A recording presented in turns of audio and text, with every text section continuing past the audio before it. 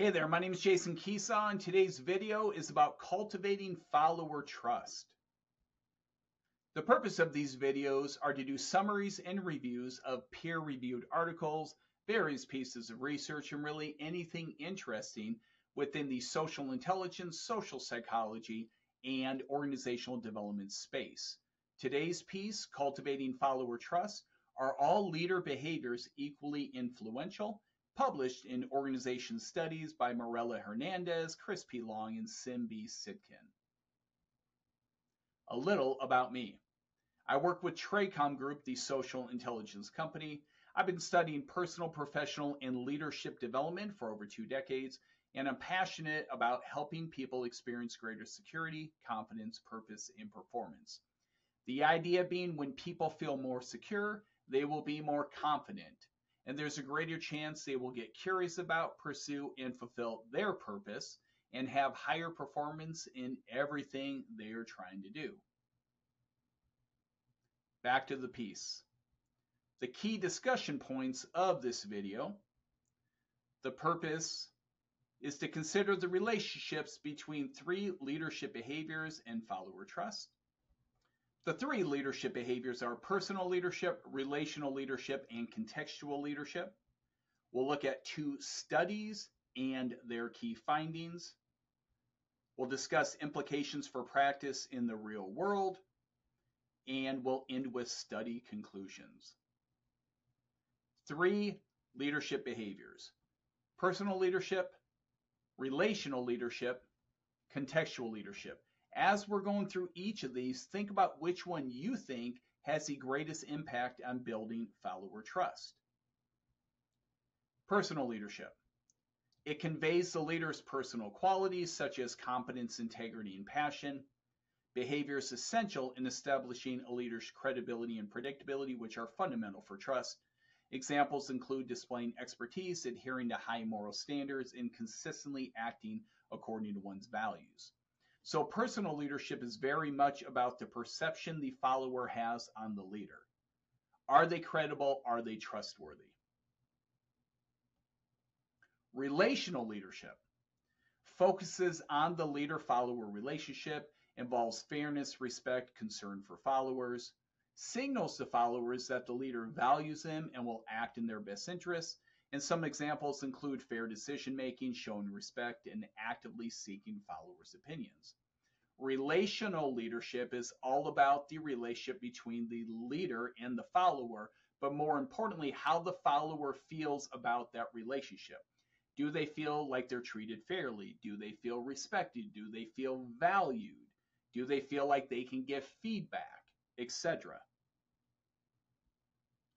Contextual leadership involves behaviors that help followers make sense of organizational environments, includes explaining organizational processes, clarifying roles, and resolving conflicts constructively. Crucial for reducing uncertainty and provides followers a clear understanding of their place within the organization. So this isn't so much about the relationship between the leader and follower, it's more about the relationship between the follower and the organization and the leader's role in helping them make sense of that. Clear roles, clear goals, clear processes, things of that nature to give the follower greater understanding of the organization, greater predictability, know how to move forward and succeed. So when you look at all 3 of these, they're different. Personal leadership is, again, the perception the follower has on the leader. Are they credible? Are they trustworthy? Relational leadership is very much about that relationship between the leader and the follower, but more importantly, how does the follower feel about that relationship? Do they feel like they're treated fairly? Do they feel like they're respected?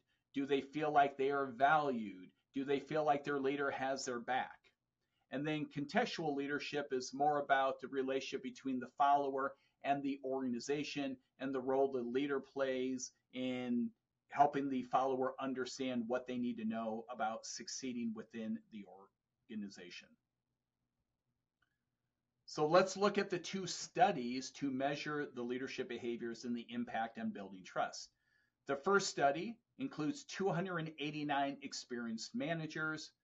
The method, experimental design, where participants were randomly assigned to scenarios that manipulated levels of personal, relational, and contextual leadership behaviors. The second study included 266 practicing managers who were evaluated by their peers in direct reports. The method, 360-degree feedback surveys. The first study, what did they find? They found all three types of leadership behaviors directly influenced follower trust. However, relational leadership behaviors played a mediating role, influencing the effectiveness of personal and contextual leadership behaviors in building trust. So all three are important, but relational leadership seemed to be more impactful and positively impacted the effectiveness of the personal and contextual leadership as well. What did study 2 find? They found that similar to study 1, relational leadership behaviors were found to mediate the effects of personal and contextual leadership behaviors on follower trust, and this study provided stronger external validity to the findings from study 1. So again, very much about the impact that relational leadership plays on creating and building follower trust. So 2 key findings from these studies. The first one is the direct influence of the leadership behaviors.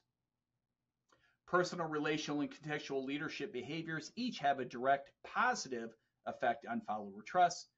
Leaders who display competence, integrity, and passion, personal leadership, are trusted because they are seen as credible and reliable. Again, the perception the follower has on the leader. Relational leadership behaviors build trust by showing followers that the leader values and respects them. Again, it's about that one-on-one relationship and how the follower feels about that relationship. Contextual leadership behaviors reduce uncertainty and help followers understand the organizational environment, which also builds trust. Again, it's more about the follower and the organization, but the role the leader plays in making things easier for the follower. The second key finding, mediating role of relational leadership. Relational leadership behaviors significantly mediate the effects of personal and contextual leadership behaviors on follower trust. This means that the trust building effects of personal and contextual leadership are largely channeled through relational behaviors. For example, a leader's competence, personal leadership, is more likely to build trust if the leader also demonstrates fairness and respect, relational leadership. So it's almost as if all 3 leadership behaviors are important, but the foundation of the relational behaviors will make everything else more effective. Really important takeaways there. So what are some implications for practice in the real world? We'll talk about 3 of them. Prioritizing relationships, leadership development, communication of organizational context. So prioritizing relational behaviors. Leaders should focus on relational behaviors such as fairness, respect, and concern to build trust. One thing I'll talk about at the end of the video is a program that TRACOM developed called Social Style that really zones in on dominant patterns of behavior and the different needs or preferences of different people. So when we look at what does fair treatment look like, what does respect look like, what does value look like, it may be different for different people, and it's important for leaders to understand that. These behaviors are crucial in mediating the effects of personal and contextual leadership on trust. Again, prioritizing those relational behaviors. If you're a leader, making the relational behaviors a priority with your development. The second implication, leadership development. Training programs should emphasize the development of relational leadership skills. Leaders need to be self-aware and attuned to their followers' experiences and perceptions to build and maintain trust effectively. In any leadership and management program I design, the foundation of all of it is emotional and social intelligence with a focus and purpose of developing those relational leadership behaviors. They are that important. They will make everything else easier. And again, They may need to be different depending on the person, which we'll get into in a few minutes. And then the third implication, communication of organizational context. Leaders should connect organizational goals and processes to the specific needs and aspirations of their followers. This approach not only clarifies the organizational context, but also demonstrates concern and understanding, further building trust. This is very much about the leader, obviously knowing the ins and outs of the organization, but also getting to know their people and their followers so that they can connect the dots between the organizational goals, the processes, the roles, what's needed from the follower and the direct report to be successful. The study conclusions.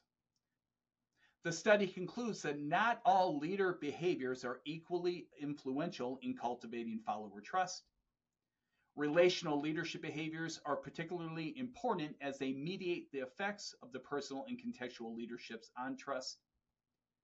By prioritizing relational behaviors and understanding their central role, leaders can more effectively build and sustain trust among their followers, ultimately enhancing organizational performance and follower satisfaction. Those relational leadership behaviors are critical and foundation to everything else you want to accomplish within your organization. At Tracom Group, we create research-based programming to help organizations, leaders, and teams develop those relational behaviors. Our program's social style teaches people how to communicate with greater versatility. Adaptive mindset for resilience is about helping people become more adaptive and resilient with changes and challenges. Personal agility for innovation is all about creativity and innovation and influence in executing those ideas. And behavioral EQ is all about enhancing emotional intelligence. Specifically, our social style program focuses in on helping leaders develop those relational leadership behaviors. What the research shows, each of us has a dominant pattern of behavior. We call those patterns of behavior social styles. We have a driving style, expressive style, amiable style, and analytical style. So if you are a leader, when you look at your team, your direct reports, your followers, each of them may have a different social style. And it's really important to understand what the styles are, because when we understand the styles, we understand their needs, and their needs will be the key to you developing those relational leadership behaviors with your followers. For example, the driving style, their need is results. They're about action and outcomes. They tend to operate at a faster pace. They tend to be more task-oriented. They want to have control and get things done. To build trust with a driving style, you need to lead and manage to that. The expressive style, their need is personal approval. They're also about action and outcomes, but their needs are relational in that process. They are relationship oriented. In the spirit of personal approval, they want your support. They want your excitement and energy in relationship to what excites them, their ideas, and what they're looking to accomplish. If you don't share that excitement or give them support, you're not going to build that trust. Amiable style people, their need is personal security. Yes, they want to do a good job and get the results, but they want more information, more structure, and they want to feel connection with the people they're working with. They're highly relational. If you don't make an effort to build connection and get to know your amiable style team member, they may not trust you. Analytical style, their need is to be right. They also want information and structure. They're task-oriented. They want to be accurate. If they make a decision, they want it to be correct. So they tend to work at a slower pace. They tend to take more time to look at data and information to support them making the right decision. If you don't know this about them, and you don't respect their need and their pace and their desire to have more information to make that decision, they may not trust you. But the opportunity is, when you work in and communicate in alignment with the needs and preferences of the different styles, greater connection occurs, greater trust happens, and there's less miscommunication and conflict because they feel like they're treated fairly. They feel like you as a leader get them and understand them, and you make an effort to work and communicate in alignment with that. And that working and communicating in alignment, we call that versatility, and that is a predictor of leadership success. So social style can really help you and your team and your organization develop those relational leadership behaviors in a way that makes a difference not only for leaders' results, but building trusting relationships with followers. To learn more about social style, you can visit tracom.com. You can attend a free social style program showcase. You can purchase an e-learning course. You can register for a public session and attend a training. You can get certified to teach social style within your organization, and you can hire Tracom to teach social style within your organization as well. Please let us know if you have any questions or comments. My contact information is on this slide. Thanks for spending the time with us. Look forward to sharing more information with you in the future. Have a good one.